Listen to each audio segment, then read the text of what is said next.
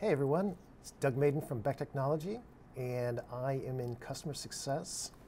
I want to share something today which in virtually all customer success meetings I have is to have the SMEs really start to understand how they can author their unit price database, manage it at a consistent level, and keep it updated. Maybe it's once a quarter, semi-annually, or annually. Now, on the screen, what you'll notice is I have Data Manager up at the moment, and I've got a connection profile that I'm connected to right now, which is rates and resources. So in Data Manager, there are several constructs that I would imagine most SMEs are aware of, from rate tables to assemblies, all the way down to units of measure.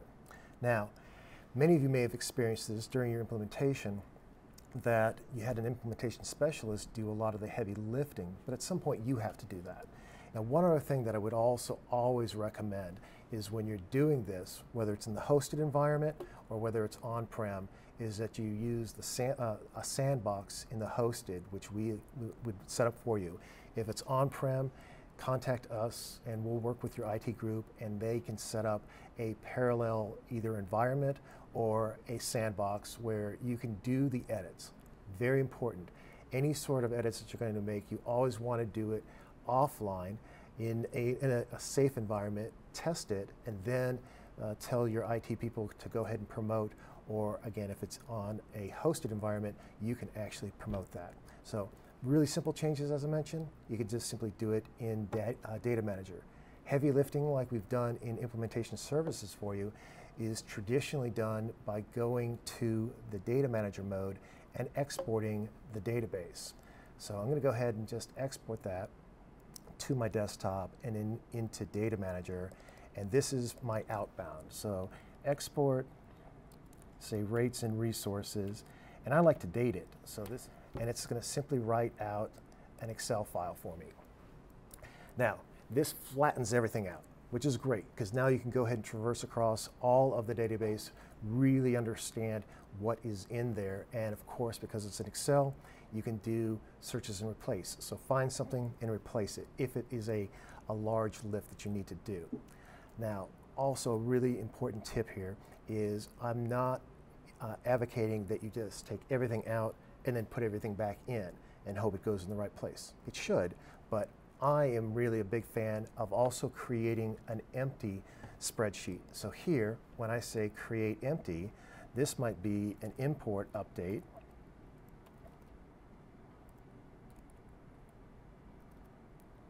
Import update for line items.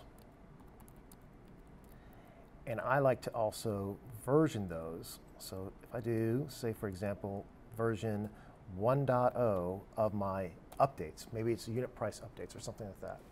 What I can now do is strategically lift the flattened out database, make my edits, and then simply upload the change. And then again, always do that either in a sandbox or a non-production or your next possible production database.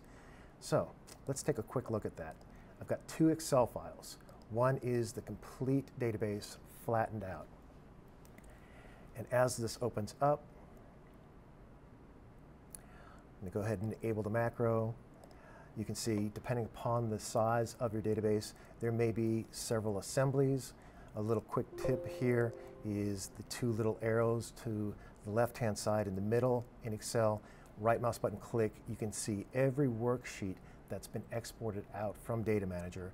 You can jump to any sheet. There's a lot of assemblies here, but probably the important ones, as an example, might be line items, right? You want to update some unit prices or something like that, either, again, quarterly, semi-annually. My personal preference, as I mentioned before, is don't try to load everything back in. Be very strategic. Here, I'm going to go ahead and take my empty blank worksheet, and as it appears, this is the bare minimum requirements to successfully do an import. The sheets along the bottom, from configuration all the way to units, have to be there for the import to run properly. At the same time, the row header, typically row 3, has columns that are important for the import to be aware of so that it can put the information back into Data Manager. In this brief example, I'm going to work with the line items. So all I really need to do is move over to the flattened out database and lift everything out.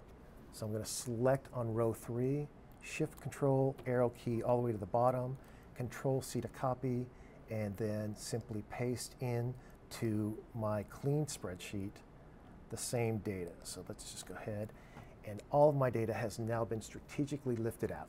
Here, if I wanted to, and I'll just do it as a kind of a brief thing, just type in a numeric value like $1, and if I started copying that down, then I could start pushing that data back in.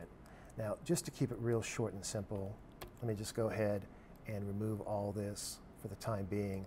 And I've got these items that I want to go ahead and promote back into the database. And it's just the reverse procedure. I use an import, I point to my import, and immediately it's going to scan all the worksheets and then bring in any updates that are necessary. In the case that I was demonstrating, it was unit price updates. So what just happened as I kind of open the file back up is any one of these files or any one of these line items, I could then go in and just start taking a look at these items. So let me just go ahead and lift one up and go back to Data Manager, and then in my line items, say for example in the table view, I can go ahead and then start searching for my line items and start to see right here 1, 2, 3, 4, 5, 6, 7, and again, whatever kind of updates you would like to make in Excel that are global, do it very, very quickly and then push it back in. Would really like the opportunity to work with the SMEs at all offices, thinking about updating unit prices, thinking about maybe tweaking assemblies, maybe updating rates and resources. It really depends upon the level of detail that's in your database. But customer success is here to help mentor all of you through that process of really getting from that implementation adoption to mastery and being able to really author the data the way you need it for your end users.